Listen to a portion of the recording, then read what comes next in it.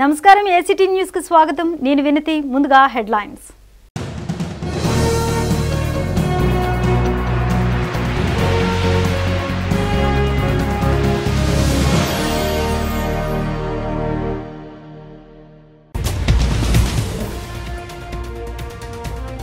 పేదవారికి నాణ్యమైన విద్యను అందించాలన్నదే ప్రభుత్వ ధ్యేయం ఇంగ్లీష్ మీడియాన్ని చంద్రబాబు జీర్ణించుకోలేకపోతున్నారన్న సీఎం జగన్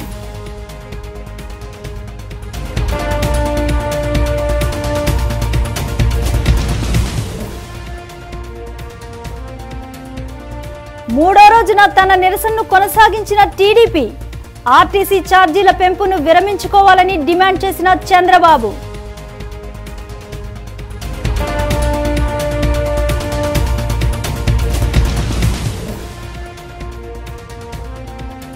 సామాన్యుల వంటింట్లో మంటలు పుట్టిస్తున్న ఉల్లి రైతు బజార్లో ఉల్లిపాయల కోసం గంటల తరబడి క్యూ లైన్లో వేచి చూస్తున్న ప్రజలు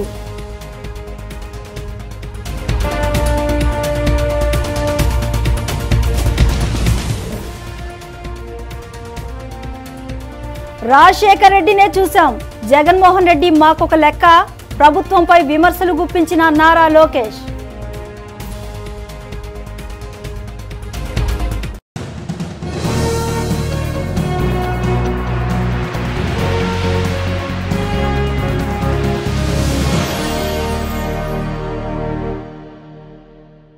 ఇక డీటెయిల్స్ చూస్తే పేదవారికి ఇంగ్లీష్ మీడియం అందడాన్ని చంద్రబాబు జీర్ణించుకోలేకపోతున్నారని ముఖ్యమంత్రి జగన్ వ్యాఖ్యానించారు. చంద్రబాబు గతంలో దగ్గరుండి మరీ ప్రభుత్వ స్కూల్స్ ను నాశనం చేశారని అన్నారు. అసెంబ్లీ సమావేశాల్లో మాట్లాడిన సీఎం పేదవారికి నాణ్యమైన విద్యను అందించాలన్నదే తమ లక్ష్యమని అన్నారు. అధ్యక్ష, చంద్రబాబు నాయుడు గారి పేదవాళ్ళ మీద, పేదవాళ్ళు ఇంగ్లీష్ నేర్చుకోవాలి అన్న విధానం మీద చంద్రబాబు నాయుడు గారి విధానం ఎంత దారుణమైన విధానము అనంటే చిన్న ఎగ్జాంపుల్ నేను ఇస్తాను అధ్యక్ష. అధ్యక్ష, ఆనాడే చంద్రబాబు నాయుడు గారి హయాంలోనే ఇంగ్లీష్ మీడియం మేము తీసుకొచ్చినాము అని చెప్పి గొప్పలు చెప్పుకుంటా ఉన్న ఈ వ్యక్తి ఇంగ్లీష్ మీడియము ఉండాలి, తెలుగు మీడియము ఉండాలి అని చెప్పి రెండూ ఉండాలి అని చెప్పే ఈ వ్యక్తి ఆయన గారి హయాంలో అధ్యక్ష ఒక్కసారి గవర్నమెంట్ స్కూల్స్లో ఒక్కసారి తెలుగు మీడియం పర్సంటేజ్ ఎంత, ఇంగ్లీష్ మీడియం పర్సంటేజ్ ఎంత అని చూస్తే అధ్యక్ష తెలుగు మీడియం పర్సంటేజ్ 65% అధ్యక్ష. అంటే కేవలం 34% మాత్రమే ఇంగ్లీష్ బళ్ళు.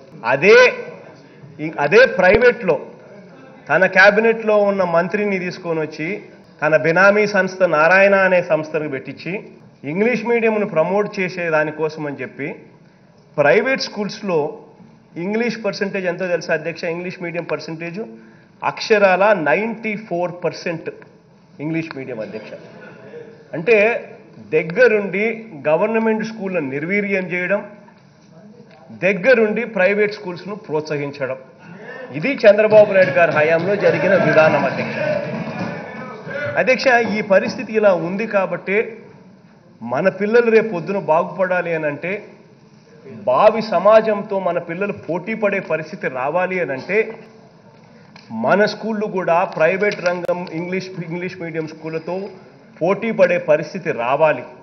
మన పిల్లలకు కూడా ఇంగ్లీష్ అనేది ఒక హక్కుగా నేర్చుకునే పరిస్థితి ఉండాలి అన్న తపన తాపత్రయంతో మన స్కూళ్ళు మొత్తం అన్నీ కూడా ఇంగ్లీష్ మీడియం స్కూళ్ళు చేసే విప్లవాత్మక నిర్ణయం తీసుకున్నామని చెప్పి సగర్వంగా నేను చెప్తా ఉన్నాను అధ్యక్ష. వైసీపీ ప్రభుత్వంపై ప్రతిపక్ష నేత చంద్రబాబు మండిపడ్డారు. పెంచిన బస్ ఛార్జీలను వెంటనే ఉపసంహరించుకోవాలని ప్రతిపక్ష నేత నారా చంద్రబాబు నాయుడు డిమాండ్ చేశారు. చంద్రబాబు నేతృత్వంలో సచివాలయం ఫైర్ స్టేషన్ వద్ద టీడీపీ నేతలు నిరసన చేపట్టారు.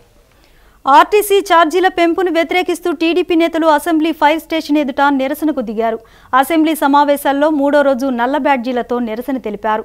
మంగళగిరి నుంచి సచివాలయం బస్టాప్ వరకు బస్సులో ప్రయాణం చేశారు. పల్లె వెలుగు బస్సులో లోకేష్, దీపక్ రెడ్డి, అశోక్ బాబు సచివాలయం బస్టాప్కు వచ్చారు. ఈ సందర్భంగా తెలుగుదేశం అధినేత చంద్రబాబు మాట్లాడుతూ ఆర్టీసీ ఛార్జీలను వెంటనే తగ్గించాలని డిమాండ్ చేశారు. అసెంబ్లీ జరిగేటప్పుడు సభ అభిప్రాయం తీసుకోకుండా ఆర్టీసీ ఛార్జీలు పెంచారని, ఎన్నికల ముందు ఏమి పెంచేది లేదని చెప్పారని గుర్తు చేశారు. ఇప్పుడు రోజుకో సమస్య ప్రజలపై మోపుతున్నారని ఆరోపించారు. పెంచిన ఆర్టీసీ ఛార్జీల నిర్ణయాన్ని ప్రభుత్వం వెనక్కి తీసుకోవాలని, లేని పక్షంలో పోరాటాన్ని కొనసాగిస్తామని స్పష్టం చేశారు. ఈ ప్రభుత్వం వచ్చినప్పటి నుంచి ప్రజల్ని ఇబ్బంది పెట్టడం, కానీ కౌన్సిల్ కానీ కాన్ఫిడెన్స్లో కూడా తీసుకోకుండా ఇష్టానుసారంగా ఆర్టీసీ రేట్లు పెంచడం చాలా దుర్మార్గం. ఇది గర్వం తప్ప ఇంకోట్లేదు. ఈ ప్రభుత్వానికి బాగా కొవ్వెక్కింది, గర్వంగా ఉంది. ఎవడు ఏం చేయలేడు, మాకు మెజారిటీ ఉంది కాబట్టి ఎవడు ఏం చేయలేడని ధీమా వచ్చింది. అందుకే ఇష్టానుసారంగా చేస్తున్నారు. ఈరోజు ఆర్టీసీ బస్సు రేట్లు మీరు చూస్తే మామూలు బస్సులకు 10 పైసలు, మామూలుగా సూపర్ డీలక్స్ ఇలాంటి 20 పైసలు పెంచారు కిలోమీటర్కి. ఇప్పుడే మామూలు బస్సులో మా ఎమ్మెల్సీ ట్రావెల్ చేశారు, వాళ్ళు కూడా మీకు చెప్పారు. 10 రూపాయల టికెట్ 10 రూపాయలు అయింది మంగళగిరి నుంచి ఇక్కడికి రావడానికి. అంటే 5 రూపాయలు పెరిగింది, 50% పెంచారు.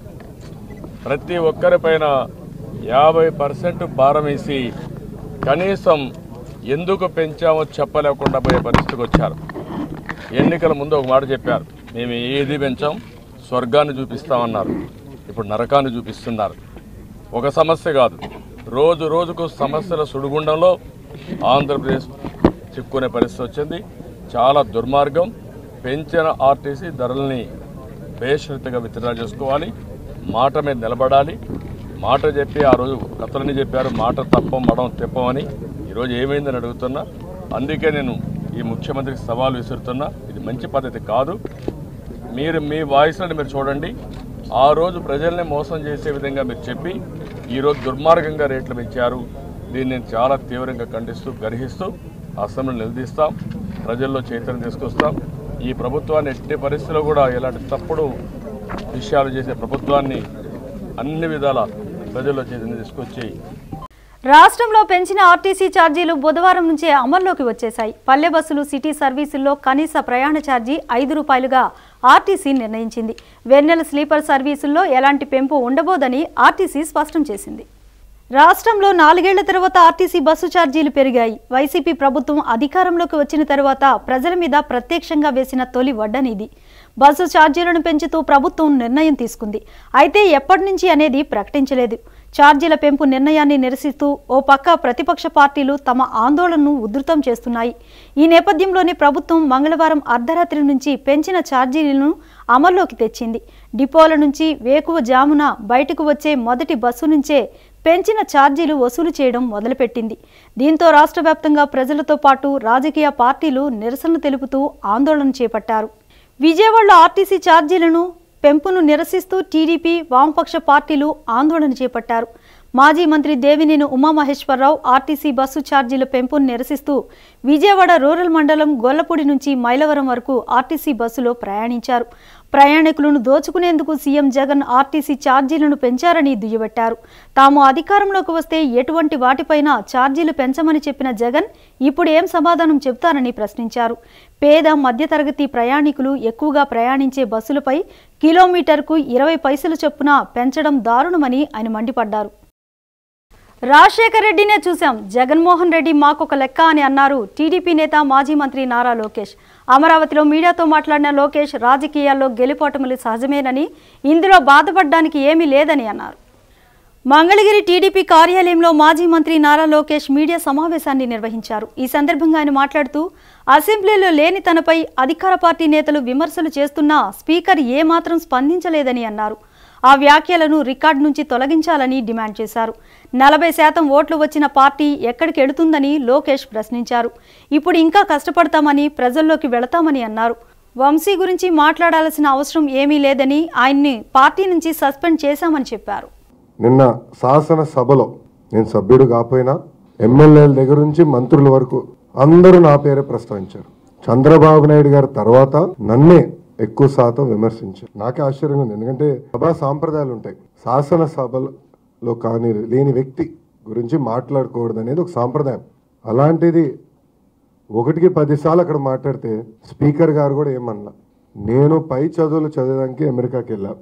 ఈరోజు గర్వంగా చెప్తున్నా. బ్యాచిలర్స్ బీటెక్ చేసేదానికి నేను కార్నిగీ మెల్లన్కి వెళ్ళాను. దాని తర్వాత 2 సంవత్సరాలు వరల్డ్ బ్యాంక్లో పనిచేశాను. తెలుగులో ఒక పదం అటు ఇటు వేసి ఉండొచ్చు, అనుండొచ్చు. కానీ అది తీసుకుని చూపించి ఏదో తప్పైపోయింది, ఇతను తెలుగు మాడటమే రాదనేది పదే పదే చెప్తా మొదలుపెట్టాను. నేను ఇప్పుడు అడుగుతున్నా, వర్ధంతిని జయంతి అన్నాను, నేను జయంతిని వర్ధంతి అని వల్ల ఈరోజు ఆంధ్ర రాష్ట్రానికి జరిగిన అన్యాయం ఏంటి? సూటిగా అడుగుతున్నా. పెట్టుబడులే వెనక్కి వెళ్ళిపోయినాయా? పోలవరం ప్రాజెక్ట్ ఆగిపోయిందా? లేదంటే అమరావతి పనులు ఆగిపోయినా? సూటిగా నేను అడుగుతున్నా.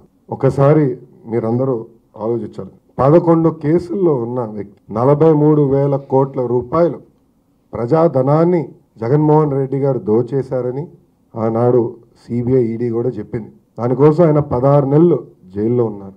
ఆయన ఈరోజు వచ్చి నీతుల గురించి మాడితే ఇన్నేదానికి మేము సిద్ధంగా లేము. ఎప్పుడు లేని విధంగా గ్రామాలను మేము అభివృద్ధి చేశాం.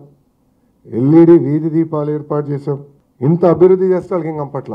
ఇంకో పక్కన మీరు చూస్తే దాదాపు 53 అవార్డులు, దేశ అంతర్జాతీయ అవార్డులు కూడా నేను తీసుకొచ్చాను. ఒకటి ఈ 4 డిపార్ట్మెంట్. ఇన్ని అవార్డులు తీసుకొచ్చిన వ్యక్తిని ఇట్లా అవమానించే విధంగా మారుతున్నారు. ఇది ఎంతవరకు న్యాయమని నేను అడుగుతున్నా.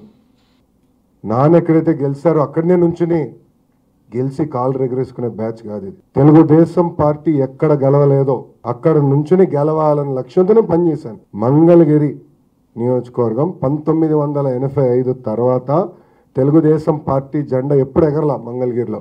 ఆ చరిత్ర తిరిగి రేయాలన్న లక్ష్యంతో నేను అక్కడికి వెళ్ళాను. అది తెలుగుదేశం పార్టీ కంచుకోటలా కాదు, అదేం పులివెందల కాదు. చరిత్ర తిరిగి రాద్దాం మన లక్ష్యంతో నేను వెళ్ళాను. ఓడిపోయాను కనుక నియోజకవర్గం వెళ్ళకుండా దూరంగా నిలబడ, ప్రజల్లో తిరుగుతున్నా, ప్రజల సమస్యలు తెలుసుకుంటున్నా, వాళ్ళకి అందుబాటులో నిలబడుతున్నా. ఈరోజు ఇది తప్ప అని నేను వాళ్ళని అడుగుతున్నా. పార్టీ ఆవిర్భావం నుంచి తాను చేసిన కృషిని గుర్తించి ఆంధ్రప్రదేశ్ రాష్ట్ర మాల సంక్షేమ సహకార ఆర్థిక సంస్థ చైర్పర్సన్గా తనను నియమించినందుకు సీఎం జగన్కు జీవితాంతం రుణపడి ఉంటానని పి అమ్మాజీ పేర్కొన్నారు. అవినీతికి తావు లేకుండా పారదర్శకంగా మాల సామాజిక వర్గ అభివృద్ధికి కృషి చేస్తానని చెప్పారు. దళితుల సంక్షేమానికి వైసీపీ ప్రభుత్వం పెద్దపీట వేస్తోందని ఏపీ మాల సంక్షేమ సహకార ఆర్థిక సంస్థ చైర్పర్సన్ అమ్మాజీ పేర్కొన్నారు. తాడేపల్లిలో సంస్థ కార్యాలయంలో ఈ ఉదయం ఆమె పదవి బాధ్యతలను స్వీకరించారు. ఈ సందర్భంగా అమ్మాజీ మాట్లాడుతూ మారుమూల గ్రామాల్లో పుట్టిన తాను 2001లో దివంగత సీఎం వైఎస్ హయాంలో వార్డు కౌన్సిలర్గా రాజకీయ జీవితం ప్రారంభించి నేడు ముఖ్యమంత్రి వైఎస్ జగన్ దయతో ఉన్నత స్థాయికి చేరుకున్నట్లు వెల్లడించారు. వైసీపీ ఆవిర్భావం నుంచి పార్టీ బలోపేతానికి తాను చేసిన కృషిని సీఎం జగన్ గుర్తించడం తనకు ఎంతో సంతోషకరమన్న అమ్మాజీ ముఖ్యమంత్రి సారథ్యంలో అవినీతికి తావు లేకుండా ఇచ్చిన బాధ్యతలను నెరవేరుస్తానని ఆమె స్పష్టం చేశారు. కార్యక్రమంలో అమ్మాజీ సామాజిక వర్గానికి చెందిన ఎమ్మెల్యేలు, ఎమ్మెల్సీలు, సంబంధిత శాఖ అధికారులు పాల్గొన్నారు. విశాఖ జిల్లాకు అలాగే తూర్పుగోదావరి జిల్లాకు బార్డర్లో చిన్న విలేజ్లో నేను పుట్టి పెరిగాను. అంత చిన్న స్థాయి ఉన్నటువంటి నన్ను గుర్తించి జగనన్న ఈరోజు ఇంత పెద్దపీట వేయడం, అందులోనే ఎస్సీ కార్పొరేషన్, మాలా కార్పొరేషన్ ఒక మహిళకు కేటాయించి జగనన్న ఇవ్వడం ఆయనకి మహిళల పట్ల ఉన్నటువంటి ఉన్నత భావాన్ని తెలియజేస్తుంది. జగన్ గారు సీఎం అయిన తర్వాత 6 నెలల్లోనే ఆయన మంచి సీఎంగా, నెంబర్ 1 సీఎంగా రాష్ట్రాలన్నిటికన్నా కూడా మన రాష్ట్రం ముందంజలో అభివృద్ధిలో ఉందని కూడా నెంబర్ 1 అయ్యారు. అంతేకాకుండా జగనన్న నాకు ఇచ్చినటువంటి ఈ పెద్దపీటను నేను ఉపయోగిస్తూ ప్రజలందరికీ మంచి చేస్తాను.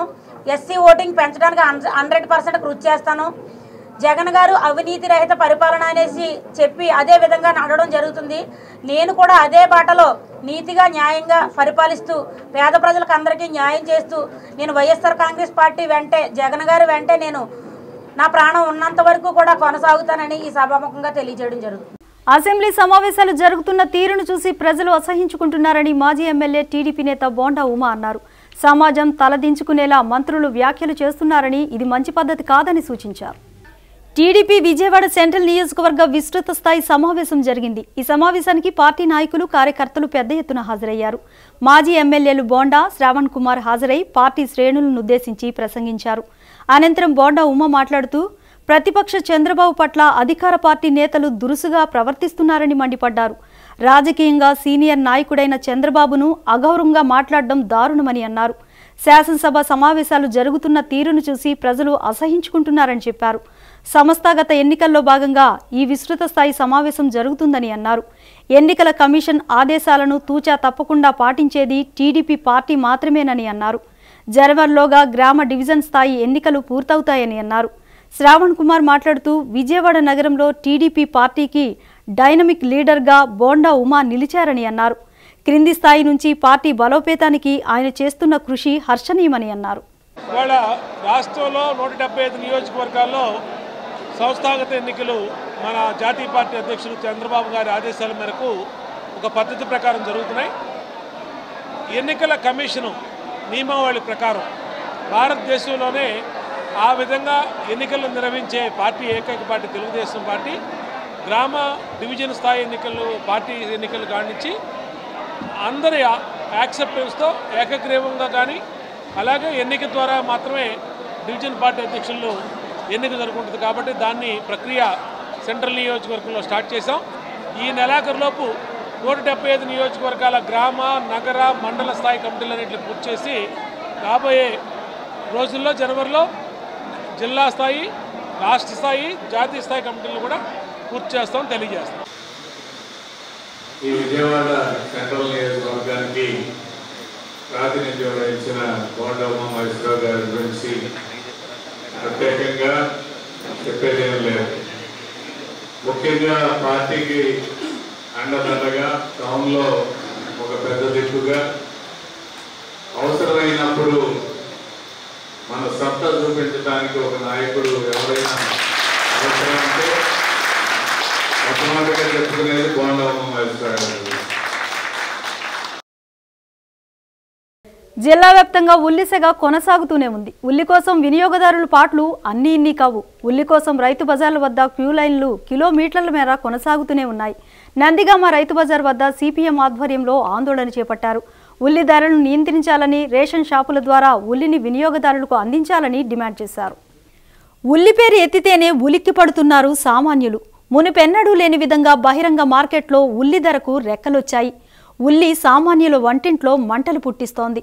సబ్సిడీ ధరకే ప్రభుత్వం ఉల్లిపాయలను రైతు బజార్లో అందుబాటులోకి తీసుకురావడంతో వినియోగదారులతో జిల్లా వ్యాప్తంగా ఉన్న రైతు బజార్లు కిటకిటలాడుతున్నాయి.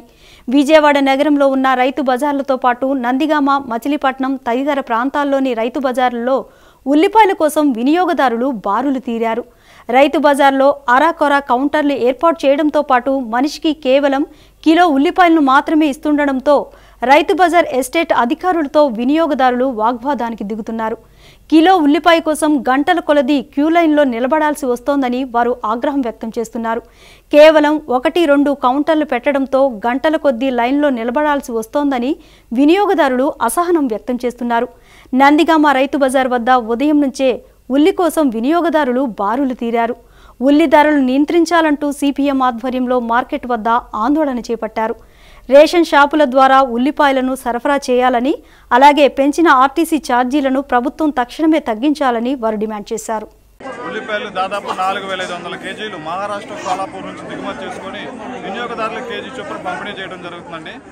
లైన్ ఎక్కువగా ఉండటం వల్ల పోలీస్ వారి సహకారంతో లైన్లు ఎటువంటి తోపులాట్లు కానీ ఎటువంటి వాగ్వాదాలు జరగకుండా లైన్లు క్రమ పద్ధతిలో పాటించడం జరుగుతుందండి. అదేవిధంగా వచ్చిన వినియోగదారులకి ఇబ్బంది కలగకుండా వాళ్ళకి తాగునీటి సౌకర్యం మధ్యలో 4-5 చోట్ల వాటర్ ట్యూన్లు ఏర్పాటు చేసి వాళ్ళకి త్రాగునీటి సౌకర్యం కూడా కల్పిస్తున్నామండి. వచ్చిన వినియోగదారులు ఎప్పటికప్పుడు త్వరగా తీసుకుని వెళ్ళడానికి మా వంతు భాగంగా మేము చర్యలు తీసుకున్నాము. ఈరోజు స్టాక్ అవ్వగానే రేపు ఇంకా స్టాక్ వచ్చే అవకాశం ఉంది. రేపు గురువారం అయినప్పటికీ రైతు బజార్ సెలవు ఉన్నప్పటికీ కూడా స్టాక్ తెప్పించి రేపు కూడా ఉల్లిపాయలు వినియోగదారులు అందించడానికి మేము చర్యలు తీసుకుంటున్నాం సార్. ఎన్ని చట్టాలు మారినా మహిళలపై జరుగుతున్న అఘాయిత్యాలు మాత్రం ఆగడం లేదని మహిళా సంఘాలు ఆవేదన వ్యక్తం చేశాయి. నిందితులకు కఠినమైన శిక్షలు విధించినప్పుడే సమాజంలో మార్పు వస్తుందని మహిళా నేతలు అభిప్రాయాన్ని వ్యక్తం చేశారు. భారతీయ జాతీయ మహిళా సమైక్య 21వ జాతీయ సమావేశాలు జైపూర్లో జరుగుతున్న సందర్భంగా, అదేవిధంగా ఆంధ్రప్రదేశ్ మహిళా సమైక్య అధ్యక్షురాలుగా పనిచేసిన చంద్ర రాజకుమారి మొదటి వర్ధంతిని పురస్కరించుకొని పలు అవగాహన కార్యక్రమాలను నిర్వహిస్తున్నారు. విజయవాడ బందర్ రోడ్లో ఉన్న మాంటిసోరీ కళాశాల ఆడిటోరియంలో జరిగిన ఈ సదస్సుకు విద్యార్థులు, వక్తలు హాజరయ్యారు. మహిళలపై జరుగుతున్న అఘాయిత్యాల గురించి, మహిళలు, రక్షణ చట్టాలు అనే అంశంపై చర్చ సాగింది. ఈ సందర్భంగా మహిళా సమైక్య నేతలు మాట్లాడుతూ, మహిళల రక్షణ కోసం అనేక చట్టాలు ఉన్నా నానాటికి అఘాయిత్యాలు పెరిగిపోతున్నాయని అన్నారు. చట్టాల్లోని లొసుగులను వాడి చాలామంది తప్పించుకునే ప్రయత్నం చేస్తున్నారని ఆరోపించారు. విద్యార్థి దశ నుంచే చట్టాలపై అవగాహన కల్పించాల్సిన అవసరం ఎంతైనా ఉందని తెలియజేశారు. ఆంధ్రప్రదేశ్ మహిళా సమైక్య తరపున ఎప్పుడూ మహిళా రక్షణకై పోరాటాలు చేస్తూనే ఉంటామని స్పష్టం చేశారు. ముఖ్యంగా మనం ఈ మధ్యకాలంలో చూస్తే మహిళలపై అనేకమైన అత్యాచారాలు, దాడులు జరుగుతూనే ఉన్నాయి. దానికి చట్టాలు సక్రమంగా లేని కారణంగా సరైన శిక్షలు పడక చాలా వరకు మరి దీంట్లో దోషులు తప్పించుకునే పరిస్థితి. అలాగే ముఖ్యంగా ఈ చట్టాలు అనేవి ప్రజల్లోకి తీసుకెళ్ళి అలాగే స్టూడెంట్స్కి కానీ తెలిసే విధంగా తెలియచేయాలని ఈరోజు ఈ కార్యక్రమాన్ని ఏర్పాటు చేయడం జరిగింది. కేంద్ర రాష్ట్ర ప్రభుత్వాలు రెండు మూలాలను వెలికి తీసే నేపథ్యంలో ఎక్కడ చూసినా మద్యం విచ్చలవిడిగా అమ్మకాలను తగ్గించాలని చెప్పేసి మేము డిమాండ్ చేయబోతా ఉన్నాం. దాంతోపాటు పేదరికం కనుక నిర్మూలించగలిగితే ఎవరైతే వాళ్ళ నిరక్షరాస్యులుగా ఉన్న దోషులు ఎక్కువ మంది ఉన్నారో వాళ్ళలో నిరక్షరాస్యతను కూడా పారదోలే పరిస్థితులు ప్రభుత్వాలు కనుక చర్యలు తీసుకున్నట్లయితే నేర ప్రవృత్తి కొంతవరకు తగ్గుతుందనే విషయాన్ని మేము ఈ సదస్సుల ద్వారా చెప్పబోతా ఉన్నాం. వీటితో పాటు ఇవాళ గ్రాస్ రూట్స్ నుండి కూడా చట్టాల మీద అవగాహన కల్పించాలనే ఉద్దేశం ప్రభుత్వాలకి కొంత లోపించిందేమనే అభిప్రాయం మాకు కలుగుతూ ఉంది. చట్టం ఉంది, న్యాయం ఉంది, కానీ రక్షణ కరువైందనే అభిప్రాయం ప్రజల్లో ఎటు చూసినా కనిపిస్తున్న నేపథ్యంలో రక్షణ దిశగా ప్రభుత్వాలు చర్యలు తీసుకోవాలని గ్రాస్ రూట్స్లో కూడా వీటిని ఒక పాఠ్యాంశంగా చట్టాలకు సంబంధించిన అవగాహన కల్పించేట్టు విద్యార్థి దశ నుండి వాళ్ళలో వీటిని అవగాహన కల్పించే దిశగా ప్రభుత్వాలు చర్యలు తీసుకోవాలని చెప్పి మేము డిమాండ్ చేస్తున్నాం. వివిధ రంగాల్లో నిష్ణాతులైన వారికి కింగ్స్ యూనివర్సిటీ ఆఫ్ అమెరికా డాక్టరేట్లను ప్రదానం చేసింది. వారు చేసిన సేవలు, కృషి ప్రత్యేకంగా గుర్తించి వారికి ఈ అవార్డులను అందించింది. యూనివర్సిటీ డాక్టరేట్లను అందుకున్న ప్రముఖులు హర్షం వ్యక్తం చేశారు. విజయవాడ భారతీనగర్లో ఉన్న నోవాటెల్ హోటల్లో కింగ్స్ యూనివర్సిటీ అమెరికా వారి ఆధ్వర్యంలో డాక్టరేట్ల ప్రధానోత్సవం ఘనంగా జరిగింది. అవార్డు గ్రహీతలు కుటుంబ సమేతంగా తరలివచ్చి ఈ కార్యక్రమంలో పాల్గొన్నారు. వివిధ రంగాలకు చెందిన వారిని గుర్తించి వారికి ఈ డాక్టరేట్లను అందజేశారు. Sai Bhaskar multi speciality hospital CEO Narendra Reddy, senior high court advocate B Lakshmi, teacher educate మంగారెడ్డితో పాటు జిల్లా గ్రంథాలయ ప్రెసిడెంట్ మధుసూదన్ రాజు, హైకోర్టు అడ్వకేట్ సత్యనారాయణను డాక్టరేట్లు వరించాయి. కింగ్స్ యూనివర్సిటీ అధ్యక్షుడు సెల్వమణి సెల్విన్ కుమార్, పద్మశ్రీ తుల్లపాటి కుటుంబరావు ఈ అవార్డులను వారికి ప్రదానం చేశారు. అనంతరం అవార్డు గ్రహీతలు మాట్లాడుతూ తాము చేస్తున్న కృషిని గుర్తించి కింగ్స్ యూనివర్సిటీ డాక్టరేట్లతో సత్కరించడం ఆనందంగా ఉందని అన్నారు. కుటుంబ సభ్యుల మధ్యలో ఇంతటి గౌరవాన్ని పొందడం ఎన్నటికీ మర్చిపోలేనిదని అన్నారు. ఉద్యోగులకి నిరుద్యోగులకు ఉపయోగపడాలి అని మేము పోరాటం చేస్తే ఆ ఉద్యమానికి ఈనాటి గుర్తించి 97లో పోరాటం చేసాము. గుర్తించి ఈ రోజున మరి ఒక గ్రంథాలయాన్ని కూడా గుర్తించారంటే మరి గ్రంథాలయాలకి పూర్వభాగం వస్తుందని అనుకుంటున్నాం. మరి ఈ విధంగా మమ్మల్ని డాక్టరేట్ పట్టా ఇచ్చి గౌరవించినందుకు కూడా మరి గ్రంథాలయ ఉద్యోగులకు కానీ మరి గ్రంథాలయ ఉద్యమం అప్పుడు చేసిన వాళ్ళు కానీ పత్రికా విలేకరులు కానీ అప్పుడు మాకు 97లో మాకు సహకరించే వారందరికీ మరి ఈ గౌరవం దక్కాలని, ఆ గౌరవం వాళ్ళ ద్వారా నేను పొందానని ఆనందంతో మా గ్రంథాలయంలో రాష్ట్ర ఉద్యోగులందరూ ఉన్నారని తెలియజేస్తున్నారు. మొట్టమొదటిసారిగా స్ప్లెండర్ హై స్మార్ట్ బైక్ను హీరో కార్పొరేషన్ లిమిటెడ్ విడుదల చేసిందని Andhra Pradesh regional sales manager Yoganand అన్నారు. మైలేజ్తో పాటు పికప్ ఎక్కువగా ఉన్న ఈ బైక్ విజయవంతం అవుతుందని చెప్పారు. విజయవాడ బందర్ రోడ్లో ఉన్న ఆర్ఎం మోటార్ షోరూంలో స్ప్లెండర్ హై స్మార్ట్ బైక్ను లాంఛనంగా ప్రారంభించారు. వినియోగదారుల మధ్య ఈ బైక్ను విడుదల చేశారు. అనంతరం యోగానంద్ మాట్లాడుతూ బేసిక్ మోడల్స్ను తీసుకురావాల్సిందిగా భారత ప్రభుత్వం కూడా ఆదేశాలు ఇచ్చిందని అన్నారు. అందుకు అనుగుణంగా hero corporation limited Splendor high smart బైక్ను తీసుకువచ్చిందని అన్నారు. రాష్ట్రంలో తొలిసారిగా ఈ బైక్ను విజయవాడలో ప్రారంభించామని అన్నారు. ఈ హై స్మార్ట్ బైక్ మంచి విజయాన్ని సాధిస్తుందని అన్నారు. వినియోగదారుల అభిరుచులకు అనుగుణంగా బైక్ తయారైందని తెలిపారు. మైలేజీ ఎక్కువగా ఇవ్వడమే కాకుండా స్మూత్ డ్రైవ్ను ఇస్తుందని అన్నారు. అందరికీ ఐ థింక్ ఈరోజు ఫస్ట్ టైం అండి BS6 మోటార్ సైకిల్ లాంచ్ చేయబడింది కంపెనీ నుంచి. ఇది first motor cycle from hero MotoCorp Splendor high smart. So మీకు తెలిసినట్టు now it's government also Hess made mandatory for BS6 motor cycles compulsory ఉండాలని. సో దీంతో ఏంటంటే పొల్యూషన్ తక్కువ ఉంటుంది, ఎమిషన్స్ తక్కువ ఉంటుంది, అండ్ కస్టమర్స్ కూడా మైలేజ్ ఎక్కువ ఉంటుంది, ఆపరేషన్స్ అండ్ బండి కూడా చాలా స్మూత్గా ఉంటుంది. సో మనం ఇది ఓన్ టెక్నాలజీగా మనం తయారు చేసిన బైక్ అండి, అండ్ చాలా టెస్ట్ రైడ్స్ కూడా తీసుకున్నాము. సో బైక్ కూడా చాలా పర్ఫార్మెన్స్లో చాలా బాగుందండి. I think we are hoping that this will give a very good volume, అంటే మంచి నంబర్స్, కస్టమర్స్ కూడా చాలా ఇష్టం అవుతుందని మేము కోరుకుంటాము. బులెటిన్ ముగించే ముందు హెడ్లైన్స్ మరొకసారి.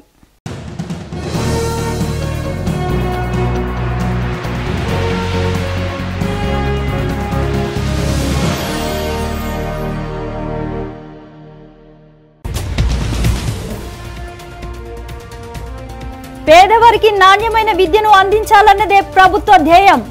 English మీడియాన్ని Chandrababu జీర్ణించుకోలేకపోతున్నారన్న CM Jagan.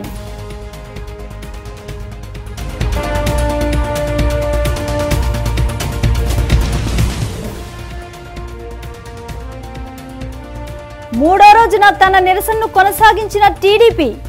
RTC ఛార్జీల పెంపును విరమించుకోవాలని డిమాండ్ చేసిన చంద్రబాబు.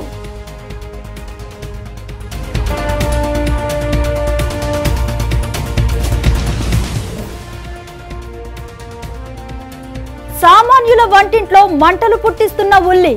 రైతు బజార్లో ఉల్లిపాయల కోసం గంటల తరబడి క్యూ లైన్లో వేచి చూస్తున్న ప్రజలు.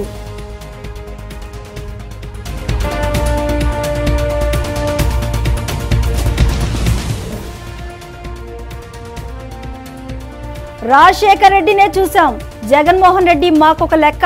ప్రభుత్వంపై విమర్శలు గుప్పించిన నారా లోకేష్.